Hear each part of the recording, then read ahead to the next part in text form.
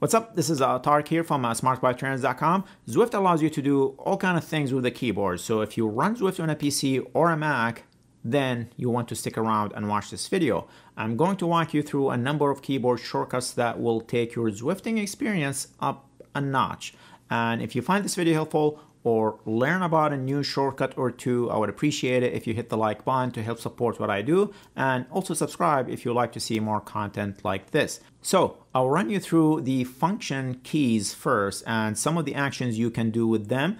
Then we'll move on to camera angle shortcut, and then we'll move on to the menu shortcuts, and we'll end it with workout specific shortcuts. The elbow flick. If you do not know what the elbow flick is, it is a sign that you give when you are in a pace line and in the front of the pack and you no longer want to pull.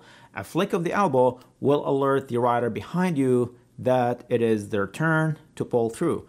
You've probably seen the elbow flick icon in the action bar menu or the companion app, but a quick way to trigger the elbow flick is by pressing the F1 key on your keyboard. Hopefully, if you are pulling in a pace line, the rider behind you knows what the elbow flick is, or he might just think that you are airing your underarm.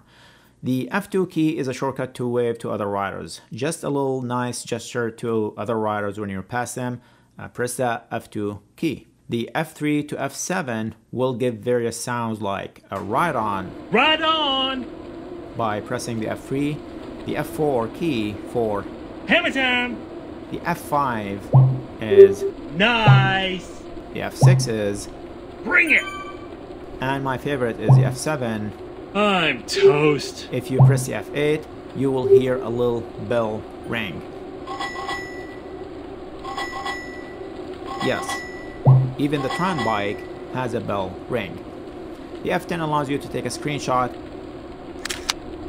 and it will save it to your computer or your phone if you have the Zwift companion app running. You will also have the option to upload it to your Strava as well. So when you see something you like, hit the F10 key for a quick screenshot.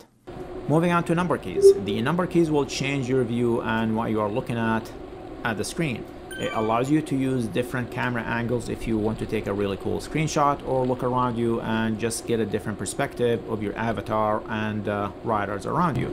The number 1 key is your default view that you see when you start Zwift. The number 2 key will zoom in closer to your avatar, and the number 3 key will give you your point of view, so no handlebar or anything like that. Number 4 gives you a side view of your avatar, and the number 5 key is a low angle free floating chase camera view. The number 6 key is a view from the front to see who's behind you, and the number 7 is a side by or a side flyby camera view, and the number 8 is a chopper chase perspective view with the helicopter sound and everything, just like what you see on TV. The number 9 key is an overhead top-down view angle, and so you can see all the action around you. And the number 0 key is a drone view. This is my favorite camera they have. You can use the arrow keys on your keyboard to move the camera angle to go all the way around you or up and down. Also, the plus and minus keys will zoom in and out. This is my favorite key when I want to capture different view angles, and you are in control of it.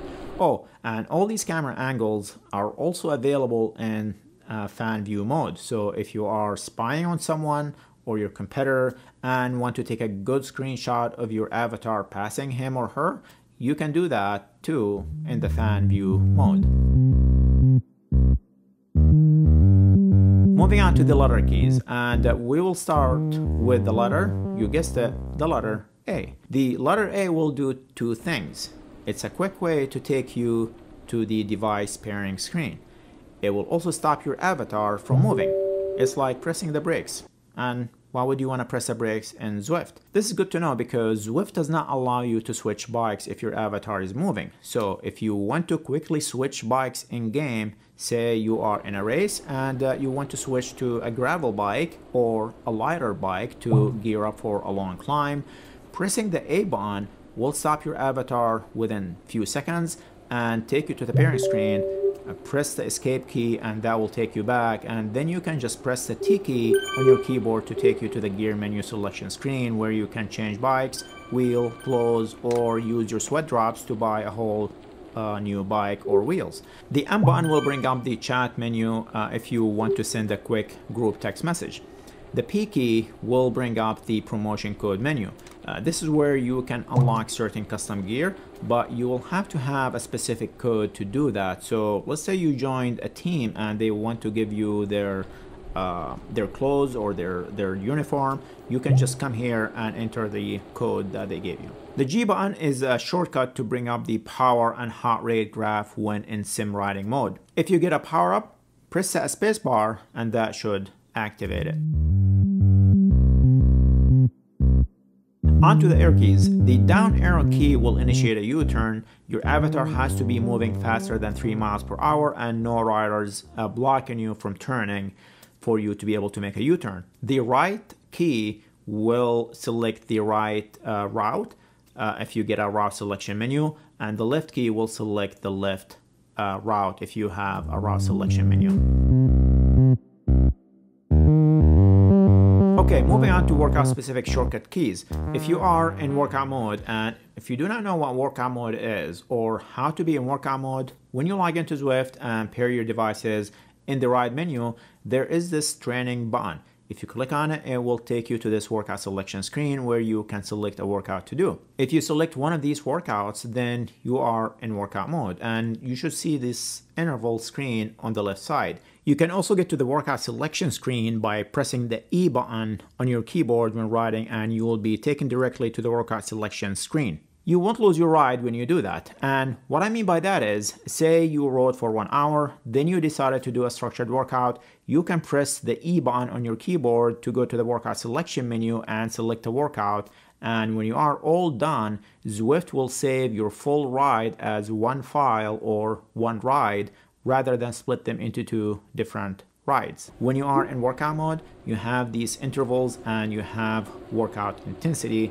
100% mean you are doing the workout as prescribed in relation to your FTP value. If you want to lower the intensity of your workout or increase it, you can change this value by up to 10%, and you can do that by pressing the page up or page down keys on your keyboard.